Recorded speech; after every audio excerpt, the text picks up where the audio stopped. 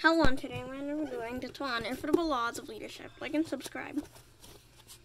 Another Henry Ford. Edsel's oldest son, the 26-year-old Henry Ford II, quickly left the Navy so that he could return to Dearborn, Michigan, and take over the company.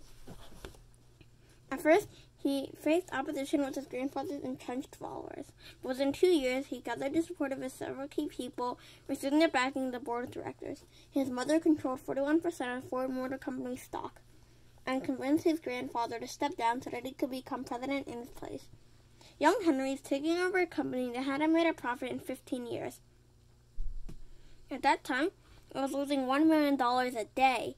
The young president knew that he was in over his head, so he set out to find leaders. Fortunately, the first group actually approached him. Colonel Charles Tex Sorenton headed a team of 10 men who had worked together at the War Department during World War II. Their contribution to Ford Motor Company was substantial. In the years to come, the group produced 6 company vice presidents and 2 presidents. The second influx of leadership came with the entrance of Ernie Breach, an experienced General Motors executive and a Ford president of Benedict's Air Aviation. Young Henry hired him to be Ford's executive vice president, a position second to Henry's, with the exception that he would take command and turn the company around. He succeeded. Breach quickly brought in more than 150 outstanding executives from General Motors, and by 1949, Ford Motor Company was on a roll again.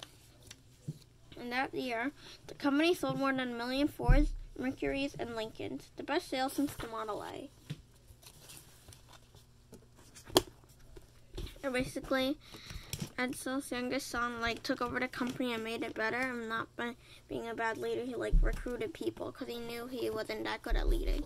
And so A Permanent Prescription is a book about how my mom got the 50 apartments, and Asset Kids is a book that teaches kids how they can be assets and help their parents, and they're both on Amazon, so find them there. Okay, I hope you liked that. If you did, like and subscribe. Bye!